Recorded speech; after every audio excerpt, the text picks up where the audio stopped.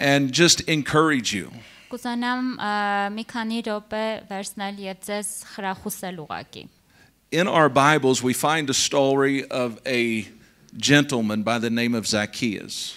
Զաքեոս անունով մի մարդու ենք հանդիպում Աստվածաշնչում։ In the Gospel of Luke, chapter number 9. Ղուկաս 9-րդ.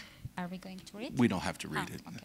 I'll just 9-րդ reference it. գլխում, You will find that on a particular day, sorry. on a specific day, Մի հատուկ օր he heard that Jesus was coming. նա լսեց, որ Հիսուսը գալիս է։ And he began to desire in his heart to see him.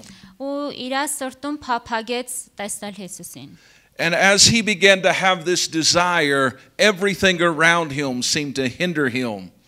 Եվ հենց որ ինքը սկսեց այս փափագը ունենալ, իր շրջապատում ասեց ամեն ինչ սկսեց խանգարել իրեն։ In the natural, he was short in stature.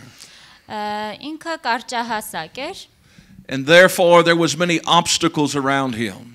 ուստի կարող ենք պատկերացնել, որ իր շրջապատում շատ բաներ իրեն խանգարեին։ So being a man of desire and passion, Բայց փափագ ունեցող մարդ, որպես փափագ ունեցող մարդ, he realized it would require of him something different than his normal everyday routine. նա հասկացավ, որ իրենից ինչ որ հատուկ բան էր պահանջվելու, քան սովորաբար ինքը պետք է որ աներ։ So when we read the story of Zacchaeus, Երբ որ կարդում ենք Զաքեոսի պատմությունը, we see him begin to behave in a unnormal manner.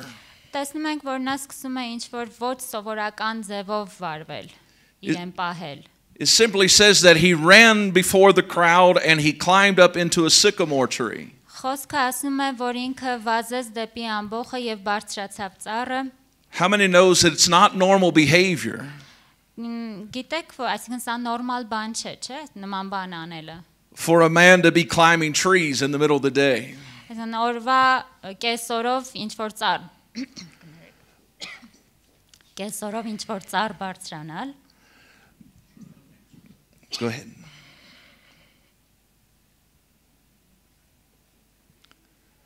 But he realized this particular time Բայց նա հասկացավ, որ դա շատ ինչ որ կարևոր պահ է, that it was a defining moment in his life. որ իր կյանքում որոշիչ պահ էր դա։ You and I today must understand that we have defining moments in our life as well. Ես եւ դուք պետք է հասկանանք, որ մեր կյանքում ունենք մենք որոշիչ օր, պահ։ And we know the results of this story. Ու գիտենք, որ այս պատմության արդյունքը When Jesus saw him in the tree, այն էր, որ երբ որ Հիսուսը տեսավ նրան ծառի վրա, he then instructed him to come down, for he said, "Today I must abide at your house." չասեց իջին, he didn't say.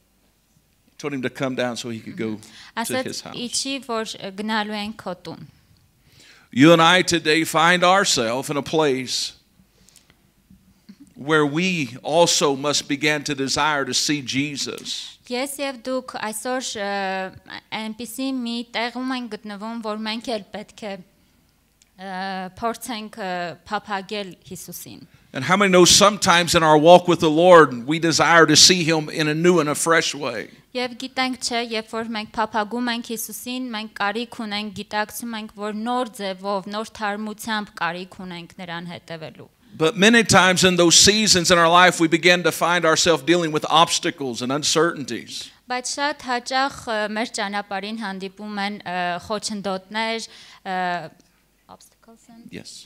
եւ անորոշություններ։ But we find that we are given scripture from Solomon. Բայց Սողոմոնի կողմից մենք խոսք ունենք Աստվածաշնչում։ Simply tells us to trust in the Lord with all of our heart. Մեր ամբողջ սրտով վստահենք Տիրոջը։ And in all of our ways we to acknowledge him.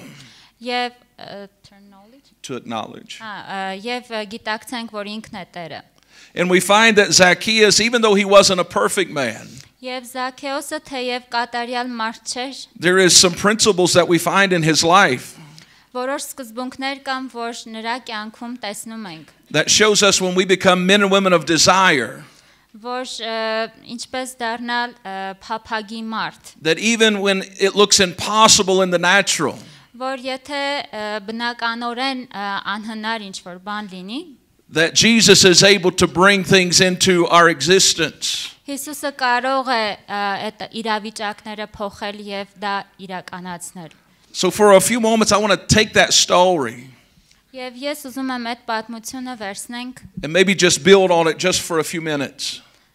Just build on it. Եվ դրա վրա կառուցել խոսքս։ How many knows that in your walk of faith sometimes you get a little overwhelmed? Քանիս տեք որ ձեր հավատքի կյանքում երբեմն թևաթափ եղել հոգնել։ Sometimes life just gets heavy. Հաճախ կյանքը ծանրանում է ձեզ վրա։ Things happen in our families, in our city, in our nation. Քաղաքում, ազգում ինչ որ բաներ են կատարվում։ And it seems like we just can't seem to breathe like we normally did. Եվ ասես չենք կարողանում նորմալ շունչ քաշել, ոնց որ առաջ էինք I կարողանում։ want to encourage you today. Ես ուզում եմ ձեզ խրախուսել։ This is an hour where we the people of God must keep climbing. Սա այն ժամանակն է, որ մենք որպես Աստծո ժողովուրդ պետք է շարունակենք մագլցել, բարձրանալ։ I know since I was here last in 2019 2019 թվականին եմ վերջին անգամ այստեղ եղել։ that you and your nation has went through some difficult times. Ու դուք եւ ձեր ազգը դժվար ժամանակների միջով եք անցել։ The war of 2020.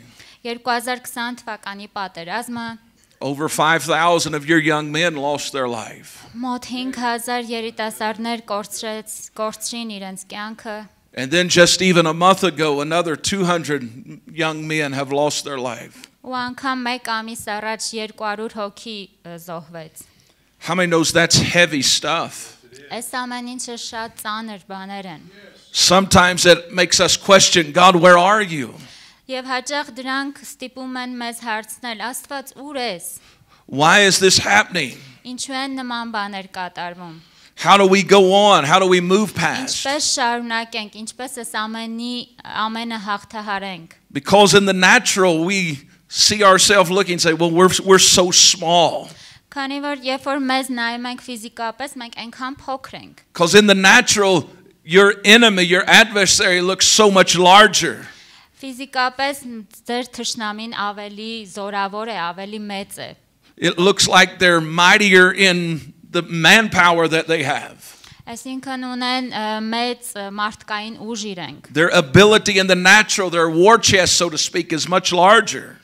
Ու բնականորեն ֆիզիկապես իրենք ավելի մեծ զինամթերքներ ունեն, ավելի զորեղ են։ And in those seasons, the enemy is really good at what he does. Ու այս ժամանակահատվածում թշնամին իրապես շատ լավ է գործում։ He comes and sits on our shoulders and says, why bother? Ու գալիս նստում է մեր ուսին, ասում է, ինչի ես հոգանում որ։ Why try? It's not changing. It looks like it's not good. Փորձում, մեկը ոչ մի բան չի փոխվելու։ Այս իրավիճակները լավ չեն քեզ համար։ But I come to encourage you to keep climbing.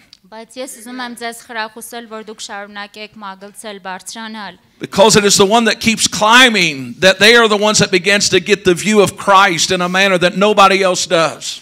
Քանի որ նրանք ովքեր բարձրանում են կտեսնեն Հիսուսին, այսինքն նրանք ովքեր մնացին ներքևում չէին կարող տեսնել, բայց նա վերևից կարող էր տեսնել։ All throughout Scripture we'll find where men have been called to a higher place. Մենք խոսքի մեջ Աստծո տեսնում ենք, որ մարդիկ ինչ որ բարձր Աստված կանչում է մարդկանց ինչ որ բարձր վայր։ If you read of Abraham Եթե քննենք Աբրահամի դեպքը in Genesis 22, Ծննդոց 22 գլխում you will find that when he climbed up the mountain with Isaac, Երբ որ Իսահակի հետ բարձրացավ լեռը he began to have an encounter with God that he had never had before. Նա Աստծո հետ այնպիսի մի հանդիպում ունեցավ, որ մինչ այդ չէր ունեցել։ And it was because by faith he was willing to climb to the place that God told him to go. Եվ միայն հավատի շնորհիվ էր, որ նա բարձրացավ այնտեղը, որտեղ որ Աստված էր ուզում, որ ինքը գնա։ And because of that he heard a ram in the thicket. Sorry. A ram was caught in the thicket, in the bush. Վարվող մորենին տեսավ Moses A goat. կներեք տեսավ զոհաբերման համար նոխաս, գարը։ And because of that, he had an experience Եվ նա մի այնպիսի բան ապրեց, that let him experience God on another level. որ թույլ տվեց նրան, որ Աստծուն ճաշակի մի այնպիսի մակարդակում, որ մինչ այդ չէր ճաշակել։ And he realized that he was a God of provision. Եվ նա հասկացավ, որ Աստված հոգացող, ապահովող Աստված է։ Moses is another man that climbed and experienced the glory of God. Մովսեսը մեկ այլ օրինակ է, որ բարձր տեղ դուրս եկավ եւ էլի ուրիշ փորձառություն ունեցավ։ In Exodus 24, Ելք 24 գլխում we see that he was called up into the mountain for 40 days. տեսնում ենք, թե նա ինչպես 40 օրով լեռը բարձրացավ։ Those are just two examples Սրանք ուղղակի երկու օրինակներ են։ of what happens when we become willing to climb. Օրինակներ են այն բանի, թե ինչ է կատարվում, երբ որ մենք ցանկանում ենք բարձրանալ։ We experience a God of provision Մենք հասկանում ենք, որ Աստված հոգացող Աստված է and a God of glory. եւ փառքի Աստված է։ But we also find of another story. Բայց մեկ այլ պատմություն եւս կա։ And it is found in 1 Samuel chapter 14. Առաջին թագավորաց 14-րդ գլխում է։ There's a young man by the name of Jonathan. Հովնաթան անունով He was the son of Saul. Մարդը Սավուղի որդին։ And we know in this story that they was encircled by the garrison of the Philistines. Նրանք փղշտացիների կողմից էին շրջափակված։ Their enemy was outnumbering them greatly. Ու թշնամին թվով շատ մեծ էր իրենցից։ They had suffered loss.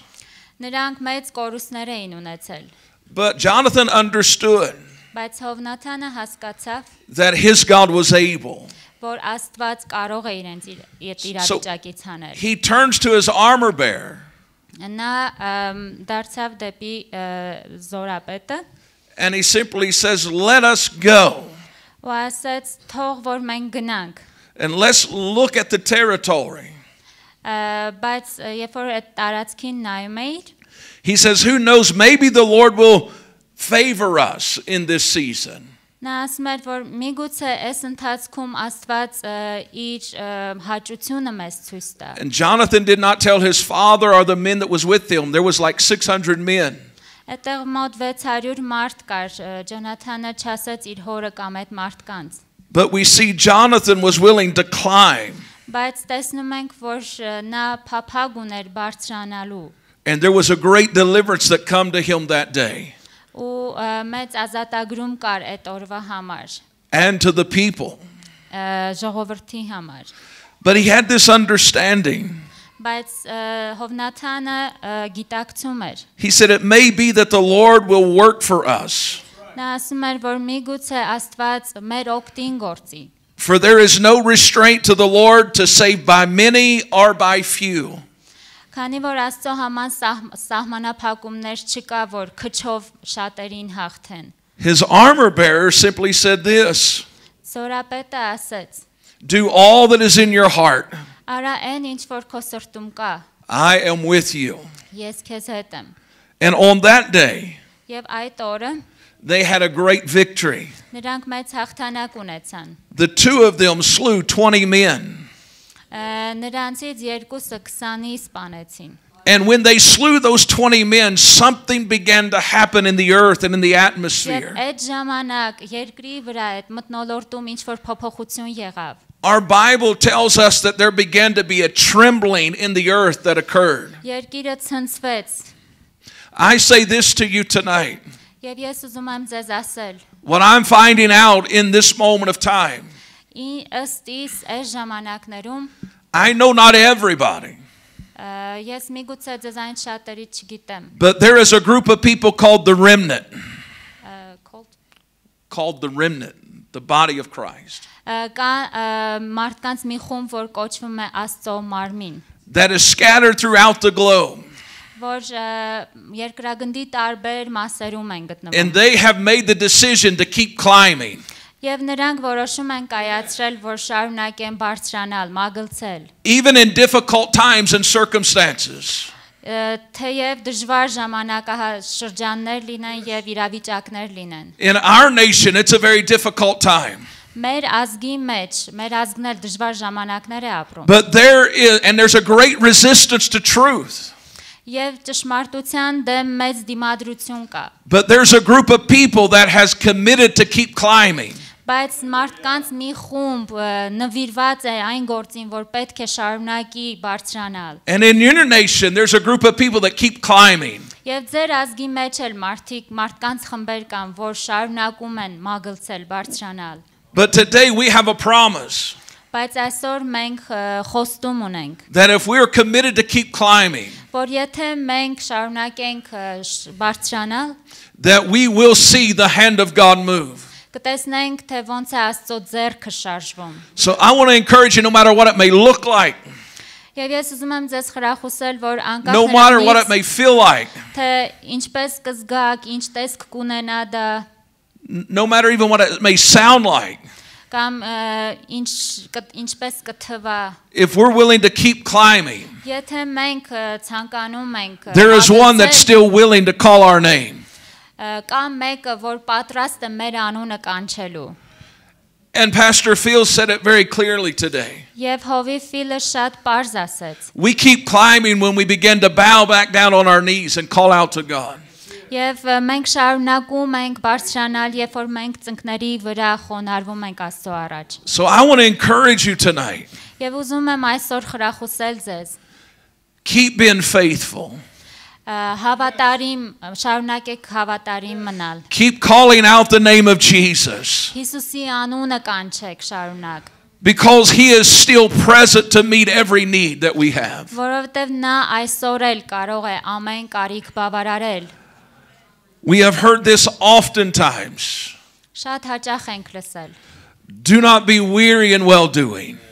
Մի տկարացիր, հոգնիր։ For in due season որովհետև սահմանված ժամանակ կա։ we'll reap if we faint not. Եվ կհնձեք դրա պտուղը։ I am convinced tonight Ես համոզված եմ։ that this thing does not end as it appears that it is right now. That it isn't going to end as it may appear right now.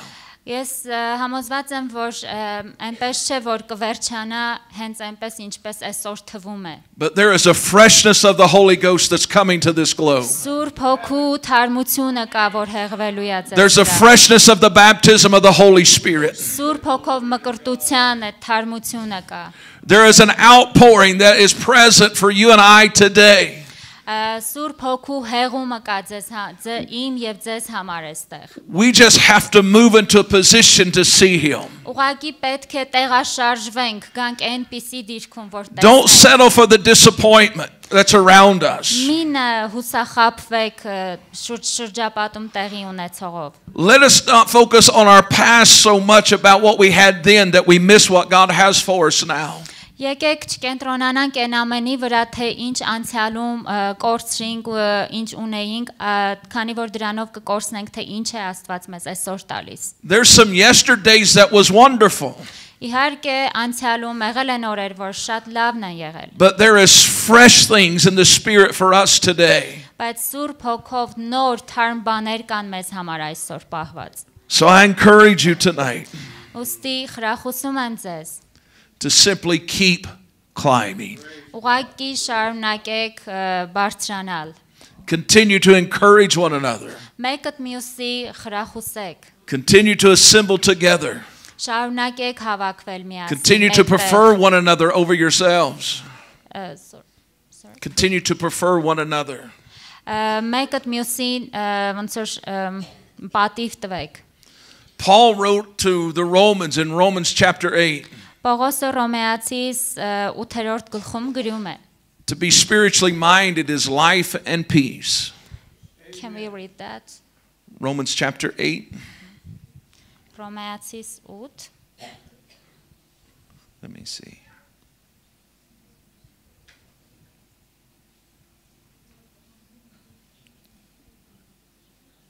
verse 6. Որովհետև մարմնի խորհուրդը մահ է եւ հոգու խորհուրդը կյանք եւ խաղաղություն։ In order for you and I to walk in victory Եթե ուզում ենք հաղթանակի մեջ and քայլել to live a victorious life, եւ հաղթական կյանք ունենալ, we simply just have to be spiritually minded. պետք է հոգով շարժվենք։ And there is life and peace that we can have. Եվ կյանք եւ խաղաղություն կա այդ ժամանակ մեզ համար պահված։ And that will position us to keep climbing.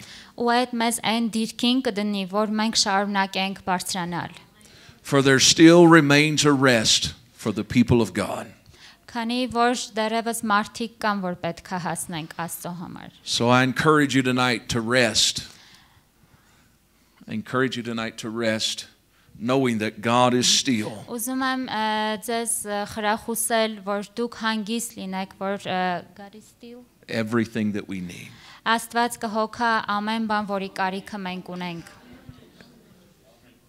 May the Lord bless you tonight. Աստված թողորնի ձեզ, May He keep you.